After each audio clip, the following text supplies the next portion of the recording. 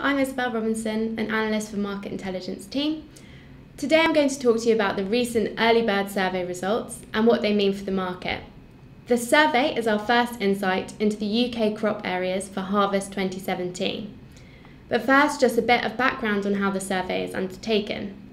So Anderson's carried out a survey during the autumn to assess the national cropping intentions and uses a team of agronomists to gather data across all regions of Great Britain. We are seeing a continuing trend towards spring cropping, and this year is no different.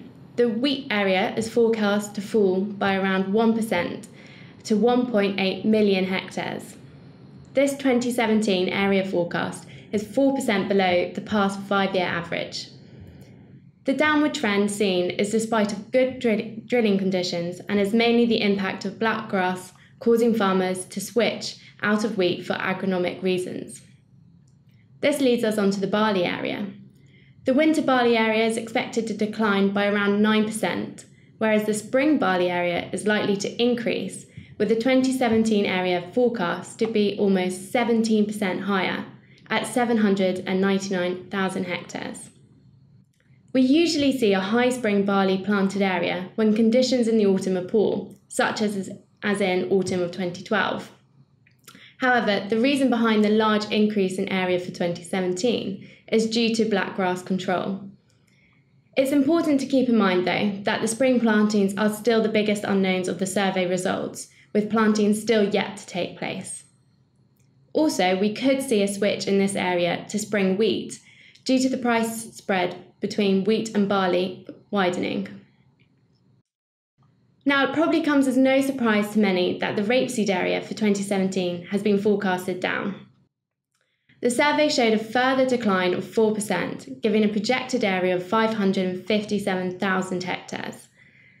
This is a forecast net area, so it does account for the abandonment, and if realised, is the lowest area since 2004.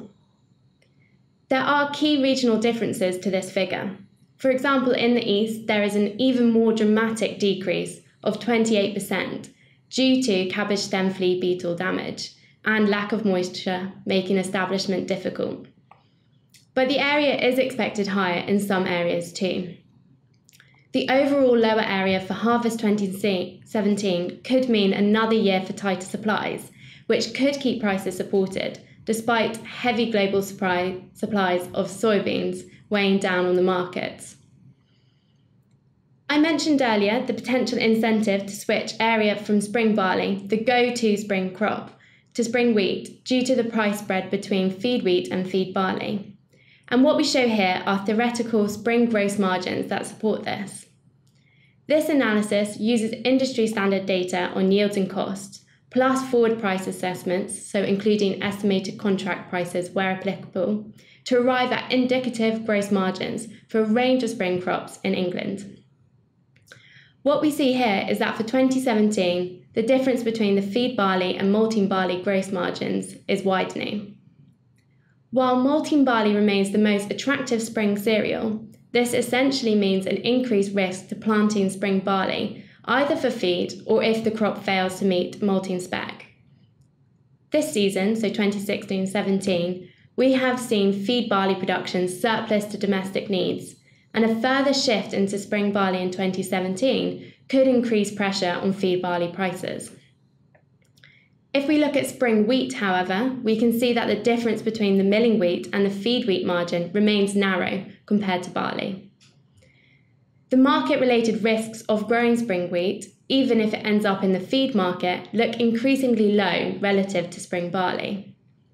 This is an example of the market incentivizing you to look at other spring crops and to think about whether to plant that go-to option of spring barley this year. We will be updating these gross margin figures and publishing the results in December, so keep an eye out on our markets page. You can also read the full report for the survey on our markets website, and if you have any questions, then please feel free to get in touch. Thank you for watching.